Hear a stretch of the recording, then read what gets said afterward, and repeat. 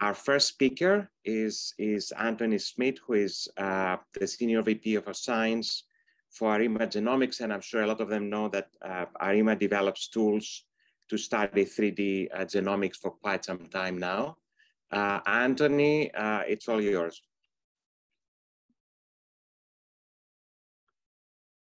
All right. Let's see. Great. Yeah, well, I'm super excited to kick off the afternoon session. Today, I'm going to be talking about really the culmination of research and development over the past few years at Arima, trying to wield 3D genomics as a tool to detect and characterize structural variants in cancer specimens. And as Yana said, I just have sort of one slide on a little bit of background about Arima. We've been offering kits and services for genome-wide analysis, as well as targeted analysis of 3D chromatin organization, Hi-C being the first one. If you analyze non-model organisms, you would know that we're very active in using Hi-C to assemble genomes de novo.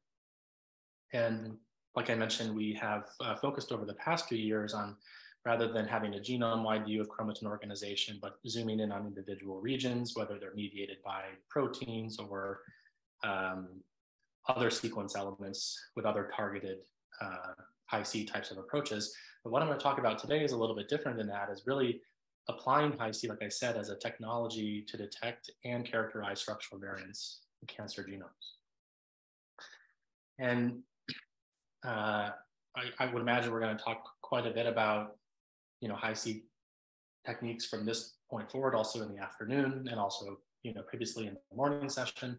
But just to sort of set up at least how I think about 3D genomics as a tool for structural variants, I think about sort of the linear genomics approach to identify structural variants, being sort of a string of A's, T's, C's, and G's.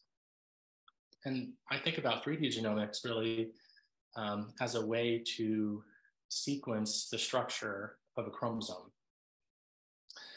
So rather than imaging the structure of a chromosome, can you determine the 3D structure of a chromosome through sequencing? And I think that's what techniques like Hi-C and so forth enable you to do. And so if you think about it, if you have a structural variant, some type of pathogenic or oncogenic structural variant in cancer, and it changes the structure of a chromosome, then a technique that can measure the structure of a chromosome would be well suited to detect that structural variation. So that's kind of the overall concept about how we think about this. And really just one side about sort of our technology, at least at Arima, called Arima Hi-C, just at a sort of a high level, works with a variety of different sample types, like blood specimens, cell lines, frozen tissues, as well as FFPE tissues, which is going to be kind of a focal point of this presentation. And if you're familiar with Hi-C, the core concept here is just taking two pieces of DNA that are spatially proximal, like this blue and this, light blue and dark blue piece, which could be derived from very far apart along the linear genome, but they're held together in three-dimensional space. And through a couple steps of cutting the DNA and ligating it back together, you can capture that three-dimensional structure information about chromosomes. And once you extract that DNA, it goes through a conventional library prep. You can add target enrichment if you want at this step, but then you ultimately sequence, like on short read sequencing, for example, and then on the back end, detect the SVs using pipelines such as the one that we offer on our website, and everything's open source.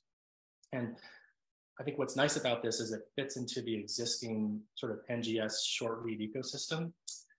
We try to make the informatics fairly easy to install and run through containerized pipelines, and to provide robust and reliable results.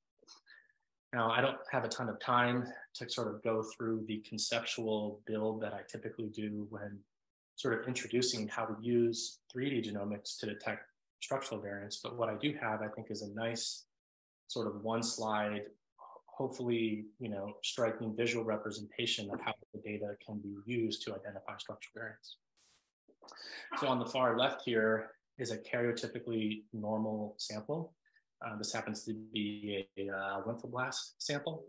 And if you're familiar with looking at high-C peak maps, then you will know that the majority of the high-C signal that you can see in this genome-wide high-C peak map is this signal along the diagonal, which really is just sort of a, observation that chromosomes within the cell tend to fold and interact with themselves.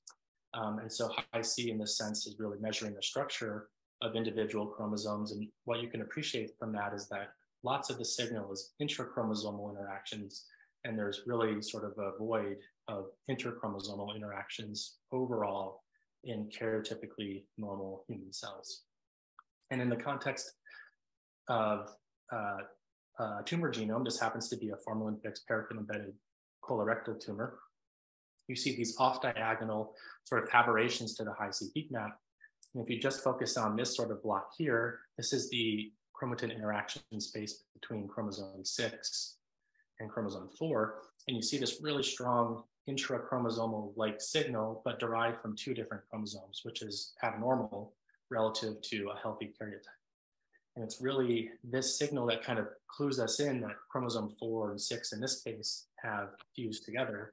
And that is a structural variant. And we can zoom into the individual breakpoints at the gene level to tell, is it a gene fusion? Is the breakpoint somewhere in the intergenic or the non-coding space to characterize that structural variant, right? So that's where they all are in this particular high-C map.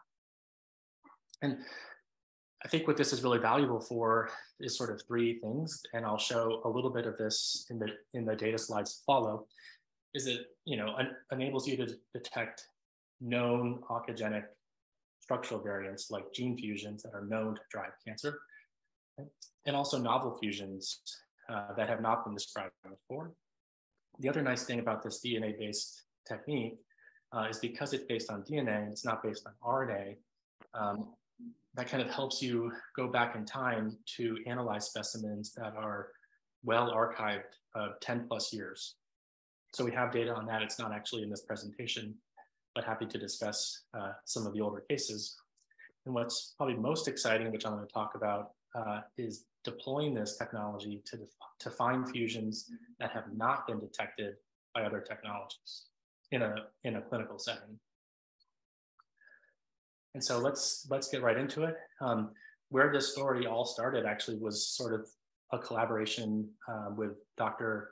Schmitt at NYU, where about a year and a half ago, there's a patient undergoing care who had a recurrent glioblastoma tumor, and that had been resected and profiled using true state-of-the-art clinical molecular profiling technologies at NYU, which is an FDA-cleared DNA sequencing panel.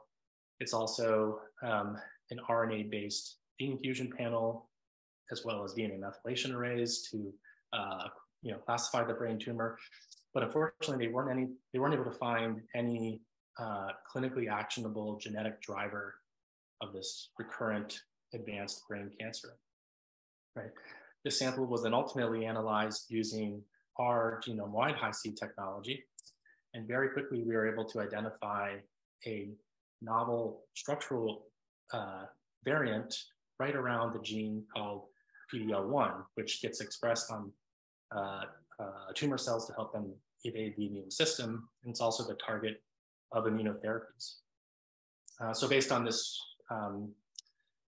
result, we then wanted to see, well, is the protein expressed on the surface of these tumor cells? And in fact, it was. And this is sort of an important step because this immunohistochemistry test would not have routinely been done in a pediatric brain tumor case because the diagnostic yield is so low. But because of this finding from high-C, that triggered the IHC analysis. And ultimately what happened is the patient was put on immunotherapy some 9 or 10 months ago now, I think, and still has stable disease with no tumor progression. And so this was obviously an amazing outcome for the patient, but it really set Arima down a path with our collaborators of analyzing samples just like this to sort of explore the type of impact that high-C technology can make when it comes to structural variant analysis in solid tumors. And so depending on who you ask or what study or what technologies are used, we approximate from clinical sequencing papers that there is a huge number of patients that are just like this girl with advanced cancer and no detectable, actionable genetic driver, right? Hundreds of thousands of patients per year in the US across a whole variety of different tumor types. So we're thinking this is a major problem to solve. And if there's cases like this one pediatric case where we can find an actionable biomarker in other cases, that this can have a really, really big impact on human health. And we think that part of the reason for the lower diagnostic yield in these papers could be, well, FISH assays are single gene tests, so they're not going to find anything. Other reasons could be nucleic acids are degraded in FFPE tissues, and it makes things like RNA sequencing challenging, and things like optical mapping and long-read sequencing essentially impossible. And importantly, clinical NGS panels tend to only look at gene bodies. So any breakpoint that is outside of the gene body is going to be missed. But those are really important and well known in diseases like lymphoma and other heme malignancies, where those, what we call proximal fusions, where the breakpoint is outside of the gene body, are still very mechanistically and clinically significant. And I think a poster child for that statement really is in lymphoma, MYC and BCL2 translate to the IGH locus, a transcriptionally active locus in B cells, but this does not produce a fusion gene, like a MYC fusion gene or BCL2 fusion gene. Oftentimes that oncogene becomes activated through mechanisms like enhancer hijacking.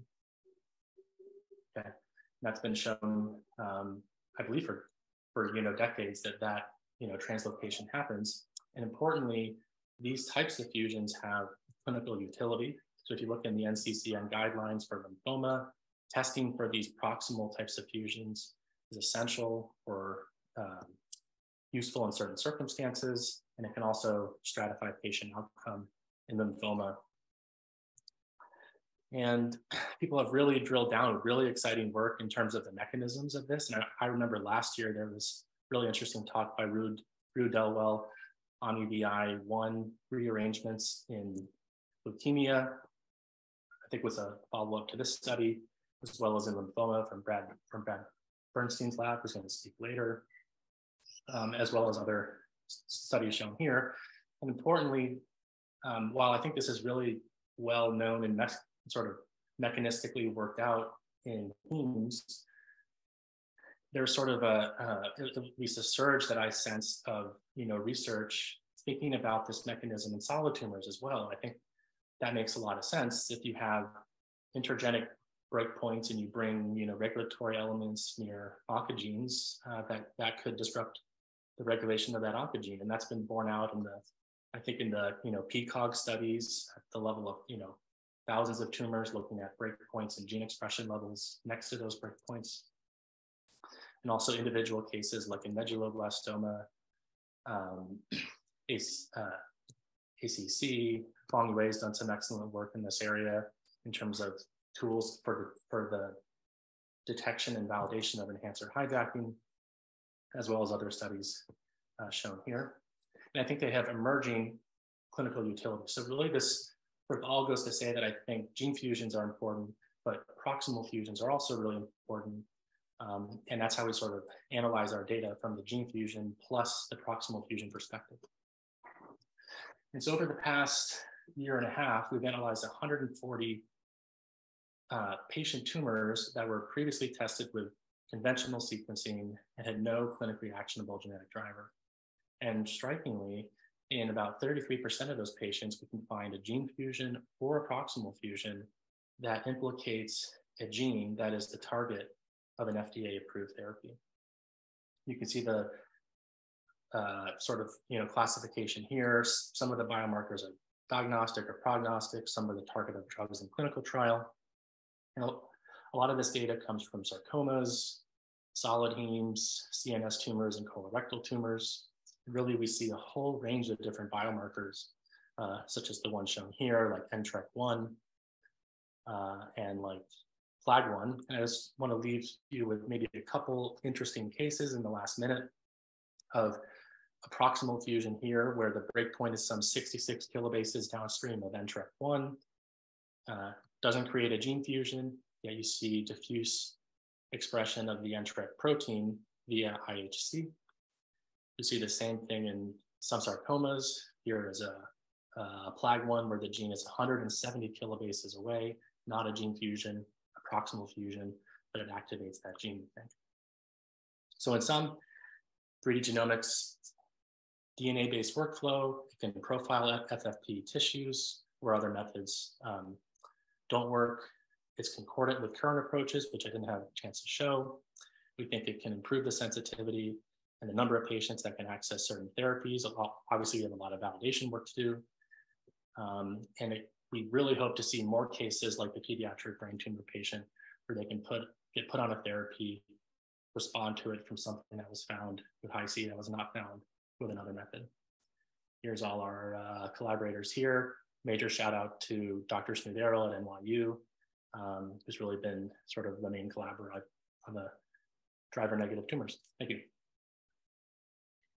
Thank you so very much, Anthony. We can try to get a question if somebody has from the panel. I can suggest a quick one. So I know that you're interested in single cell Hi-C approaches. So do you think that the resolution is feasible, and do we even need to have single cell Hi-C? The resolution, I think, is going to be feasible to identify structural variants from single cell Hi-C. I've seen that firsthand myself, so I would say I've seen it being feasible. And I think there's a lot of really cool applications of single cell Hi-C to characterize, gene regulation in various subpopulations. But what's also particularly interesting is perhaps being able to track the evolution of tumors through the progressive accumulation of, structural variants throughout a tumor. And maybe you could do that if you could resolve different, clones within a tumor based on their Hi-C profiles. Thank you very much. Thank you, Anthony.